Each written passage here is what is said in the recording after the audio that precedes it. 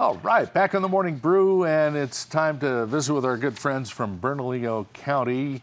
And John Barney is here from Bernalillo County. He's a behind-the-scenes guy, so we have to drag him onto TV. John is a planner for Bernalillo County Parks and Rec, right? Yep. Very glad to be here, That's your Larry. job. Yep. Hey, good to have you back. And Monte Skarsgard is here from Skarsgard Farms.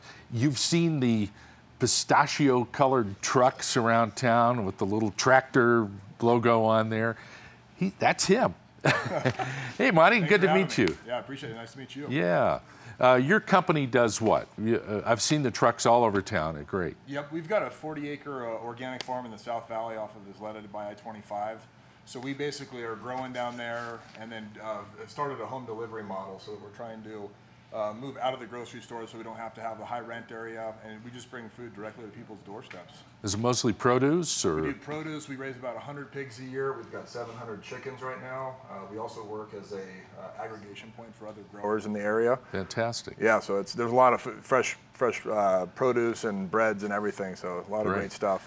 That ties in with what's going on with the county. You guys threw in with Bernalillo County here for this special open space event this weekend. Talk a little bit about it, John. Sure, Larry. Yeah, we have the backyard farming event. So this is one of our special events. We've been a regular series that we do at the Gutierrez Hubble House.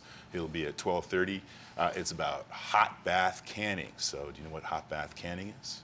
I kind of know. Yeah. Oh, you kind of know. So have you done it before? Yeah, a long time ago. Me too. But this is where you're putting up fruits and vegetables in mason jars. Exactly. Yeah. Being able to store them for years if you want to. So this is, the things that our grandparents knew how to do that we don't know how to do, but we're learning how to do again. Because if we're growing lots and lots of local food, how do we store it for when that food's out of season? So you can be an organic farmer too in your backyard. Absolutely. That's what the whole series is about. Who better to teach you than these Exactly. guys? Well, and the county's also, we're putting a big push on local ag. And Sure. We want to support it in any way we can. And I look to Monte. He's one of the guys who I can talk to about these kinds of things and say, this is how you do it. So it's amazing. There's a lot of stuff happening right now. Big resurgence of people doing it in their backyards. As you walk through the streets, you hear the chickens, and it's great to see. Yeah, it's great programming too that the county's doing. Yeah, we had. I'm trying to think of who it was. She brought her chickens down here. Yeah, Colleen McRoberts. The people are doing more and more of that, aren't they? Yeah. It's amazing to see. And one of the big things we see is that it involves the kids.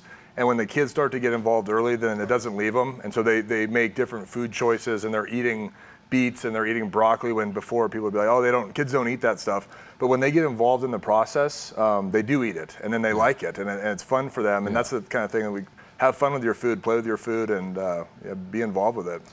So this event's going to teach you how to backyard farm. It's going to teach you how to preserve the things food. You grow and put it all up. And if you don't know anything about any of that, this is Backyard Farming 101. Yeah, just come as you are. Bring your kids. I mean, all our events are that way. They're free to the public. We just want you to just come on down and just, in this case, enjoy learning how to farm in your backyard. So give us the details. What time and where? 12:30 over at the Gutierrez Hubble House, which is down in the South Valley off of Isleta, way down south. Actually, not far from your farm. Yeah, just north of us. So. Wow. And then we also have, a twin bill at Bikeki too. So we have a busy weekend. And I don't know how I'm going to be at both places. So, and Colleen's going to cover one, and I'm going to cover the other. Yeah. But at 12:30, we also have the Families Exploring the Wonders of Nature over at Bikeki, which is going to focus on shade and shadows with the change of seasons. And the easiest way I always like to think about that is you think about it, looking at out in the fields, you see like there's a tree, where there's like in the wintertime there's like. You see a lot of snow on the north side of a tree. Well, that's because it's different. The climate is different, literally based on where you have shade and shadow. Anyway, I could go on for hours about that. I'm more of an ecologist than a farmer, but anyway, probably wouldn't interest everybody in the audience as much as me. And then the other event is, if you're more of a history buff, come at 11 o'clock, I guess.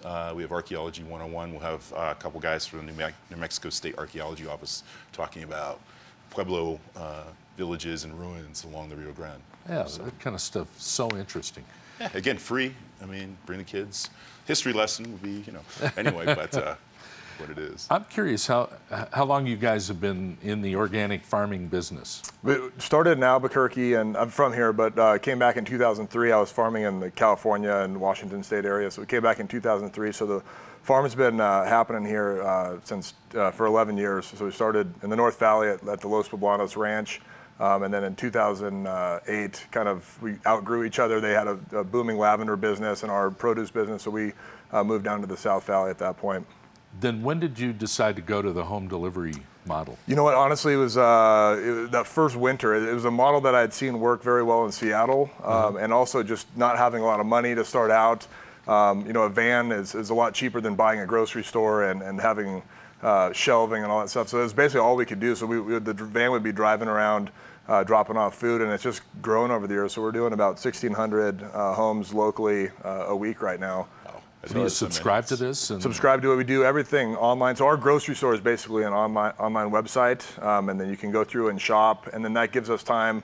We have a cutoff time at about 10 o'clock the day before, so that we can take our orders and send it to the bakery, and then the bakery will bake it overnight, drop it back off at 7 in the morning. So you get, bread that's literally baked for you, produce that's harvested for you, and fresh meats and eggs and just great stuff. Cool. So that's what's in those trucks. That's what's in those trucks, yeah. I got it.